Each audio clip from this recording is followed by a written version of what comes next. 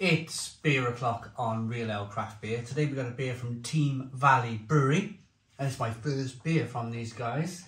And this is the Talbot Blonde. They're based in Herefordshire and Worcestershire, so probably on the border there. It's 4.4% ABV in a 500 milliliter bottle. Pale and smooth with a generous measure of minstrel and pilgrim hops. There we go, from the Talbot at Nightwick. Oh, I love it. I love it. Looks great. More and more as time goes on, I'm turning to more traditional beers. Very much kind of at the very tail end of my New England IPA tolerance, if you want to call it that. Kind of bit stuck at the moment. There was a big launch into the supermarkets recently. Lots of New England IPA launched into Sainsbury's and Tesco. Bought them, reviewed them, really bored. I'll be perfectly honest with you, really bored at the moment in time.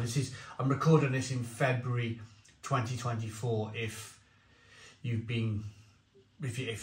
watching this in the future, so kind of looking for more, not just traditional beer, but kind of barrel-aged stouts and other things to review rather than kind of New England IPA. It seems to be dominating the beer world at the moment still, the New England IPA, and I just think, especially in 2024, it's been done to death a bit, hasn't it?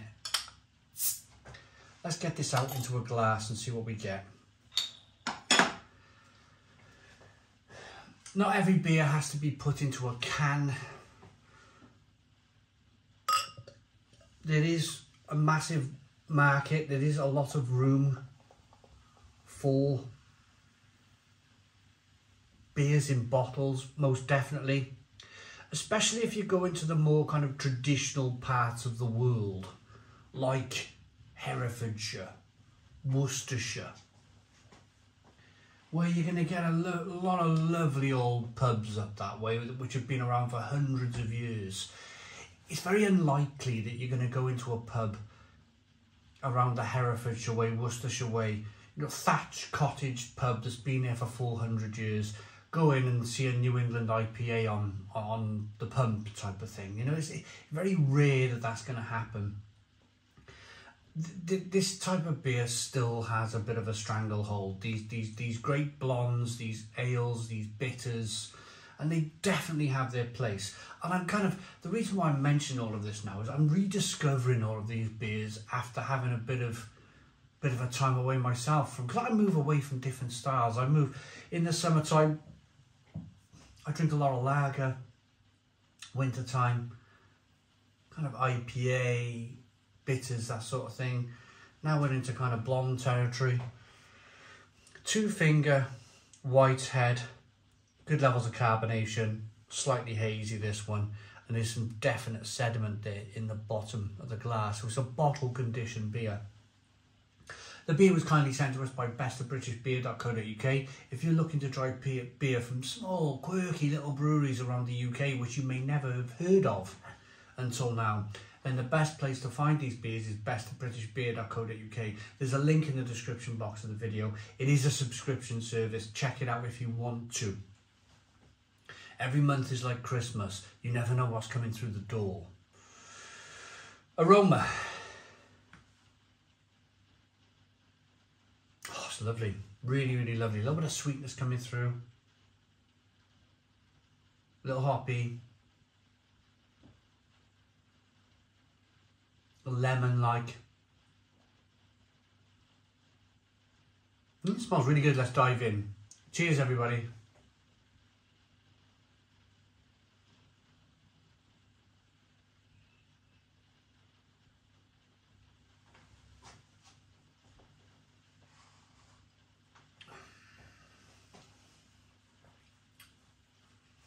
Ooh, spritz-like, very carbonated, very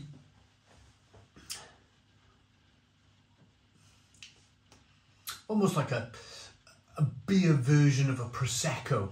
Lots of kind of rushing carbonation, very refreshing, very drinkable. Not Prosecco as in taste, but Prosecco as in feel. Have a look at this now. So we're drinking something which is quite a little bit hazy, and there's some sediment in the bottom of the glass. But I'm just going to show you, I've got a funny feeling this is going to be one sedimenty beer. But don't panic. This is going to be full of vitamin B, full of goodness.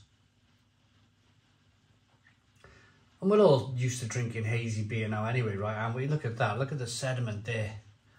Look at that.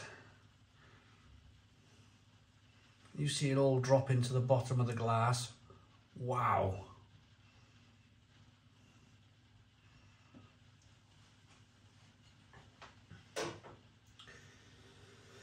So let's try it now. What I find when you chuck the sediment in to the glass, it knocks some of the carbonation out. So if you're not really overly fond of drinking something quite very carbonated, then chuck the sediment into the bottom of the glass, and it generally kind of gets rid of some of that carbonation.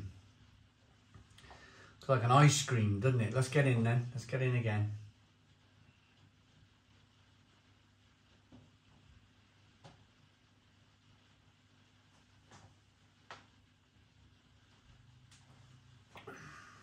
Yeah, definitely more of a mellow, placid. Knock some of that carbonation out by adding the yeast to the beer.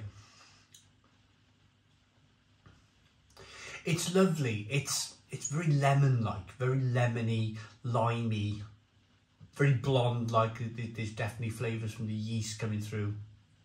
Maybe some Belgian yeast used to brew this beer. It's very kind of very hoppy on the back end, that lemon, that lime, kind of hop flavours coming through. But then at the beginning of the beer, it's very much like light wafer biscuit flavours coming through. So you got that balance of it's carbonations. Whew, got me. Struggling to speak, bar burping. A little bit of sweetness over here, a little bit of bitterness over here. Lovely balanced beer. I can imagine, as I mentioned, being in Shropshire, Worcestershire, enjoying a beer like this, enjoying it in bottle on a hot sunny day or on draft.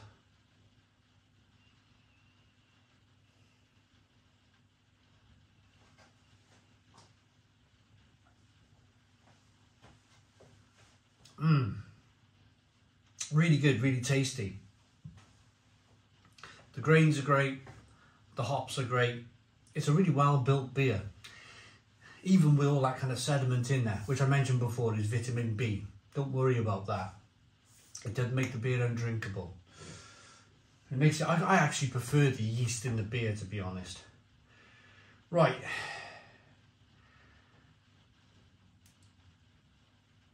Pale and smooth with a generous measure of minstrel and pilgrim hops.